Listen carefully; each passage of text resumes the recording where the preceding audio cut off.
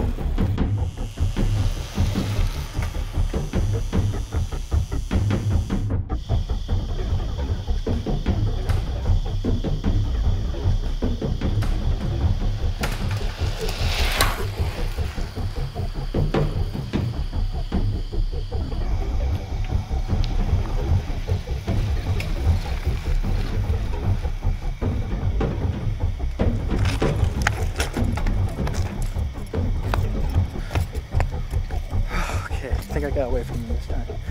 All right, I need to call somebody. Ryan will be a good person to call.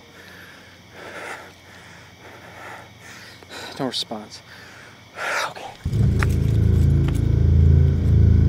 Okay, I still don't know what I'm gonna do here.